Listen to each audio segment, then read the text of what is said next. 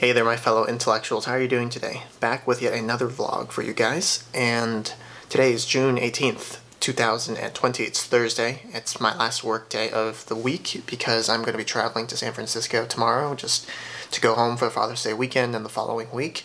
But I'll still be uploading content for you guys while I'm away because I'll be bringing my camera and one of my microphones so I can still film things while I'm in my parents' place. But today I'm going to be spending some time setting up some coding processes in Python because essentially since I'm going to be away from here, might as well just have something that's running for a long time while I'm away, and you know, I'm sort of being productive even though I'm not even actually doing anything. But like I said in the last part, I have to make sure I set it up correctly, because if I set up the code incorrectly, then you know I have to look at it, see that I did something wrong, and who knows how long that may have taken. And if it's already more than a day or two that have passed since I started the routine, I have to stop it and start it all over again, so that's not fun. So yeah, that's essentially what the agenda is for today. The physics t-shirt for the day, because yesterday you saw my No Flex Given shirt, today it is Never Trust an Atom, They Make Up Everything, which is one of my favorite t-shirts I have, actually. It's just really funny to me. I don't know, because I'm a science guy, but I got this t-shirt in San Francisco at the California Academy of Sciences in the gift shop, and I don't know, as soon as I saw it, I was like, I need to have it. Like, that's just kind of t-shirt I wear back at the time, because in college I was wearing a lot of physics t-shirts like these, and I still occasionally get some now and then. So I thought it might be a fun little thing for you guys, just to see my physics t-shirt wardrobe, if you will, and see all the punny physics and math t-shirts that I own. So that's a little fun factoid for the day. So with that being said, why don't we just get started, head right into the coding, and I'll see you guys after the montage is done. Have a good one.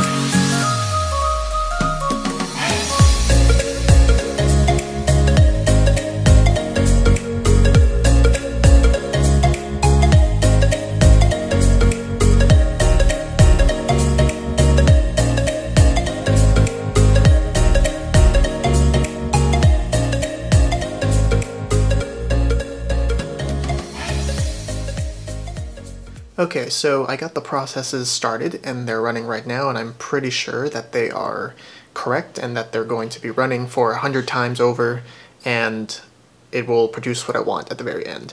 Now, what I just did is actually a very good example of what I was talking about before, where you have to be very, very sure about, making sure that this is correct, because essentially I had gotten to a point where I felt that everything was correct, and I could have just hit the start button and just not checked it beforehand and just be as if I was completely confident that it was going to run. But I tested it. I took the time. It was a little bit tedious. I had to change lines of code line by line. Very tedious, not something fun. And part of me didn't want to do it, but I was deep down thinking to myself, it would suck if I didn't do this. Turns out there's an error at the end of this week-long process, and there's nothing. There's no data. I don't get the results that I'm looking for, essentially. So I said, nope, we're going to do the tedious stuff now. It's only going to take about a couple of minutes right now. That could save me, a week of misery, right? Because if I had not checked it and I just let it run for a week and I didn't get any results out of it, that's just a waste of a week right there, and that's not what I want. So I took the time checked it. Sure enough, there was an error. There was something wrong that if I did not fix it, it would not have given me any data at the end of all this process. So, whew, dodged the major bullet there. But this sort of goes with what I was talking about earlier, that you really need to be diligent. You have to go with safety over sorry, right? Better safe than sorry, right? Don't just think you know everything and double check things, or triple check things, even quadruple check things, right? Only when you've sort of checked everything and you see that everything is going according as to what you expect, can you confidently let it run. Because my goodness, when I first started this process, that was my biggest fear, that I would let it start and then I would run into these issues. And I have wasted days to do this process because I wasn't diligent enough at certain parts of checking. So please, please, please, if you have to do something very tedious that will only take you a couple of minutes and could save you days to weeks of misery, do it. Just do it. Get through the tediousness now, because if you don't, a week later, it's going to be awful. You're gonna kick yourself because you didn't do your due diligence, right, of checking it before you started this whole week-long thing. So that's a bit of a lesson I'm going to preach today, because man, this would have been a prime example if I had not checked it, and a week later I would have told you guys, yeah, I messed up, don't do what I did. But no, just don't even make the initial mistake. That's the goal here. Alright, so it's break time. You already know what that means. It's time to be fit, physically active, do something in between coding, so we're not just sitting at the chair all day. It's time to do some push-ups. I've been feeling really good lately with the push-ups, so I'm gonna keep doing more push-ups, and do tens of push-ups each day. I'm sure that adds up eventually, right? So let's get to it.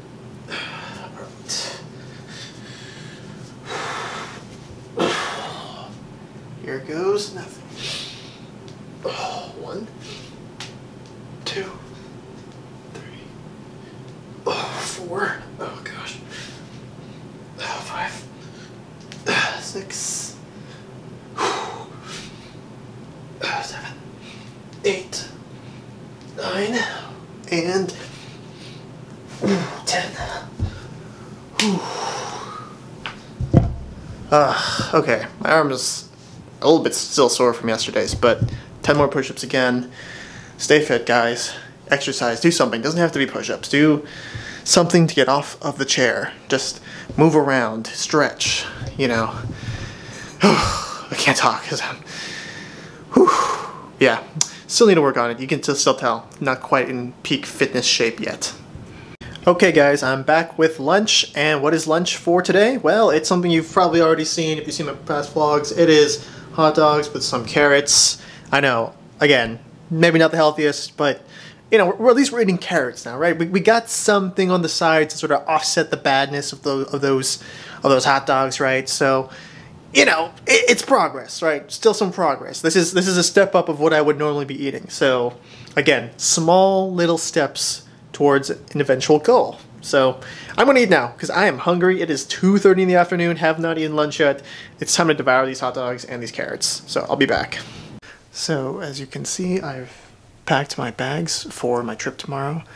It's like 6 o'clock at night now, and I'm just trying to get ready before it's too late. I want to sleep early because I'm going to be hitting the road as early as possible tomorrow. Like, I want to get out of here by 9 a.m. the latest. If I can get out by like 7, that'd be great. 8 is gonna be good, but I don't want to be on the road for too long because it's usually like a 7-hour drive to go between Irvine here to San Francisco, where I'm from. So it's like 400-ish plus miles to drive, and so I'm not a fast driver. I drive like maybe 70 miles per hour tops. I'm also trying to figure out what books I want to bring for my trip because I kind of want to spend some time while I'm away to review some of my basic fundamental astronomy principles because, as some of you may know, I transferred into astronomy or astrophysics a little bit later in my academic career. It wasn't anything I focused on in undergrad, and only in graduate school did I switch. So there are still some, I feel, holes in my knowledge, if I'm being honest, and I'd really like to cover some of that up. And I think a lot of it comes down to sort of telescope design and instruments on telescopes, and I sort of know sort of generally the broad classes of instruments that you have on telescopes and how they collect the data.